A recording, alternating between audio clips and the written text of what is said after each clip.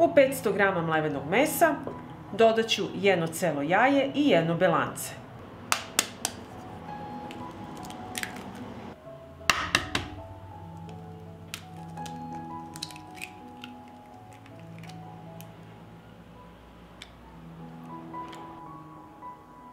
Žumance će nam trebati za kasnije i sada ću začiniti meso. Dodat ću kašičicu soli, bibera po ukusu, pola kašičice crvene slatke mlevene paprike. Pa ću sve ovo promešati i sjediniti.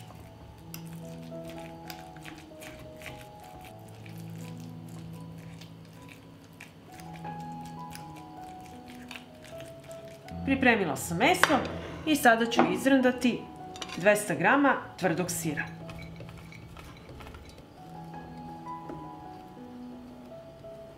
Nakon sira iseckat ću 3 mlada luka.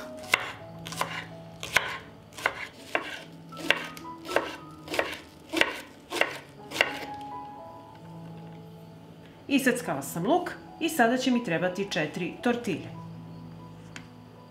Istopit ću 50 g putera i sa istopljenim puterom premazat ću jednu tortilju.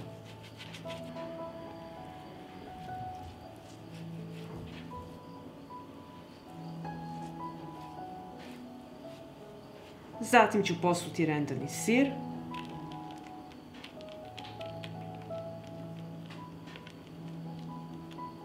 Pa odozgo stavljamo drugu tortilju i malo to pritisnemo.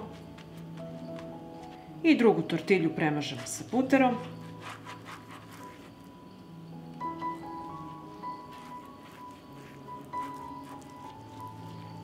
Odozgo ću staviti polovinu mlevenog mesa.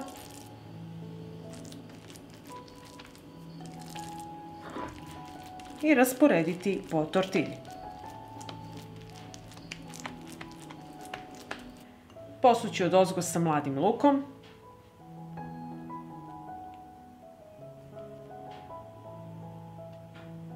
I na kraju ću sve ovo uviti.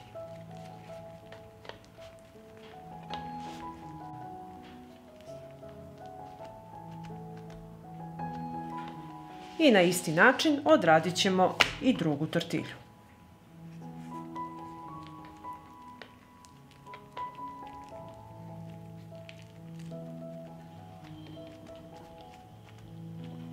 I tortilju ću presjeći na pola.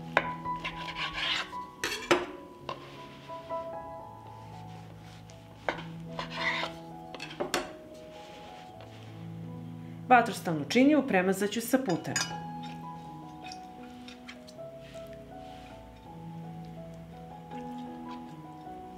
Zatim ću poređati tortilje.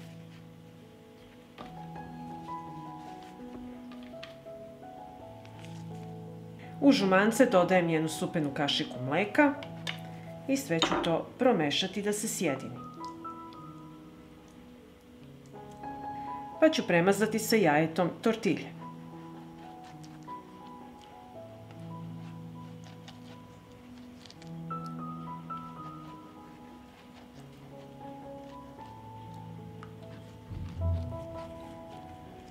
I ovako pripremljene tortilje odnosim u prethodno zagrejanu rernu na 200 stepeni da se peče 25 minuta. I nakon 25 minuta pečenja, evo kako izgledaju tortilje. I sada ću ih posuti odozgo sa rendanim tvrdim sirom. I vraćamo rernu na 5 minuta da se sir istopi, a rernu ću smanjiti na 180 stepeni. I evo tortilje su gotove i sada ćemo ih poslužiti.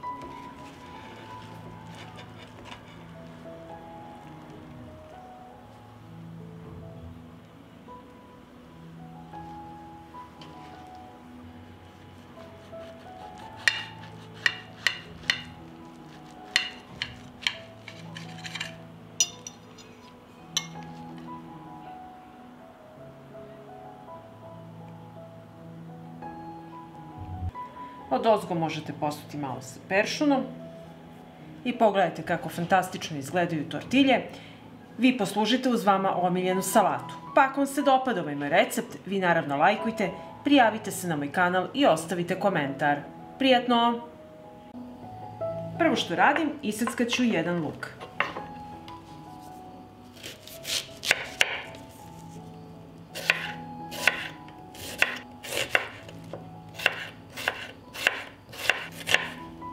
Zatim ću iseckati 4 kisela krastavčića.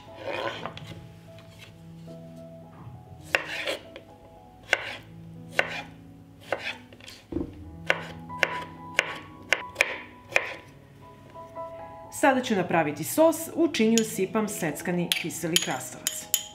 Dodajem senf, kečap i majonez.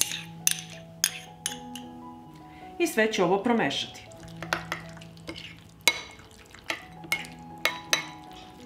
Napravila sam sos i treba mi jedna tortilja. Treba mi 100 g mlevenog mesa koje ću rasporediti po tortilji.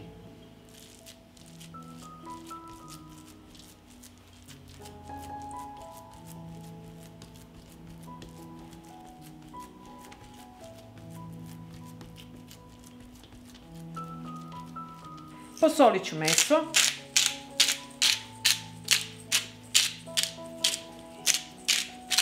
Zatim malo bibera po ukusu.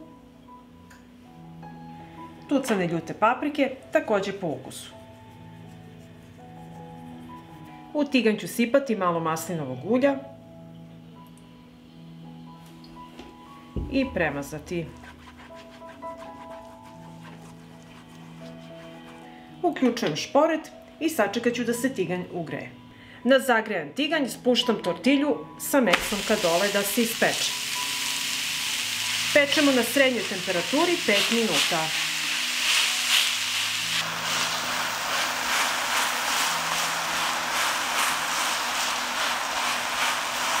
Premazat ću tortilju odozgo sa uljem.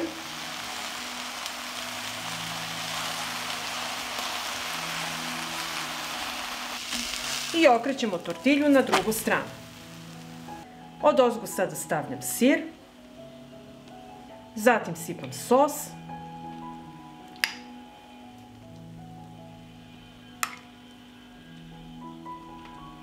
Dodat ću luk i zelene salate. Zatim ćemo tortilju da preklopimo i vadimo iz tiganja.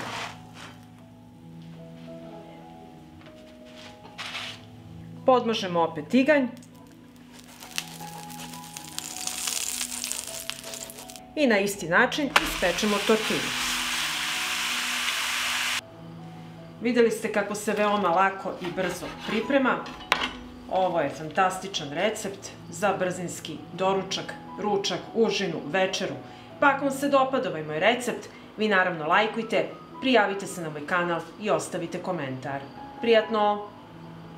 Ovdje imam 450 g pšeničnog brašna i dodat ću 10 g praška za pecivo. Dodajem i kašičicu soli i sve ću to promešati.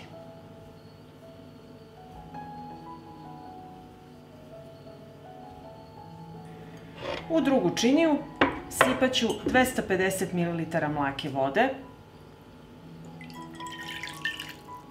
i dodat ću 90 g istopljenog putera. Zatim postepeno dodajem brašno i mešam.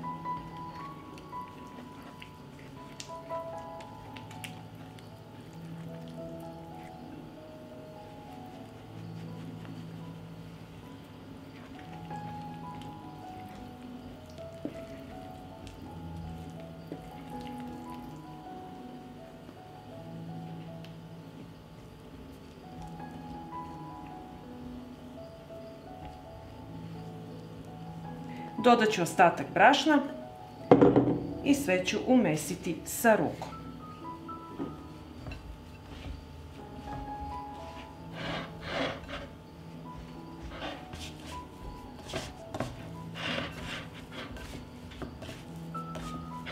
I evo umesila sam testo i vidite kako je baš mekano testo, ali nemojte više dodavati brašna. Još malo ću ga premesiti.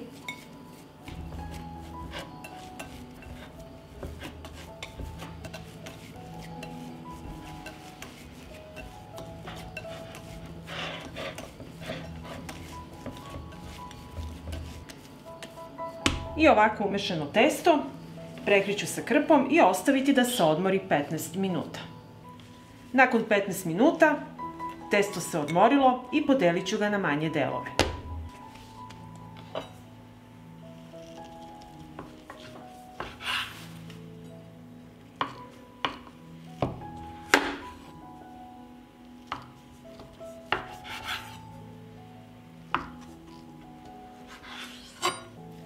I ovako isečeno testo odvojit ću i napravit ćemo male kuglice.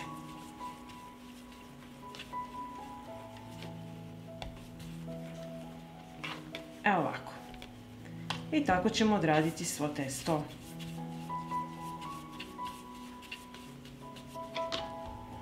Radnu površinu posuću sa malo brašna i razvući ćemo testo.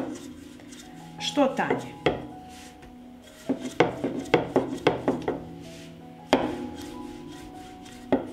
Evo, razvukla sam testo, ovako ove debljine i tako ćemo razvući sve ove kuglice.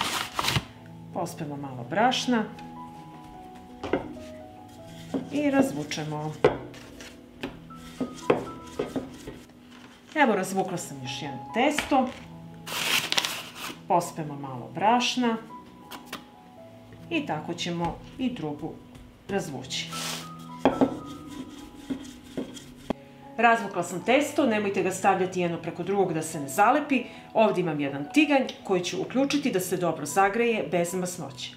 Tiganj se zagrejao, stavljamo tortilju da se peče i pečemo 2 minuta sa jedne i sa druge strane. Nakon 2 minuta okrećemo na drugu stranu i pečemo još 2 minuta. I pečenu tortilju vadim na tanjir i odmah je prekrivam sa krpom. I tako pečemo svaku sledeću. I evo, naše tortilje su gotove. Sad ću vam pokazati kako one izgledaju. Fantastične. Pogledajte kako su mekane, savitljive.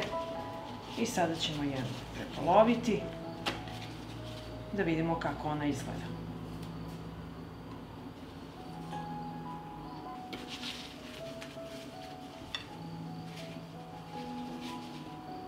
I ako vam se dopada ovaj moj recept, vi naravno lajkujte, prijavite se na moj kanal i ostavite komentar.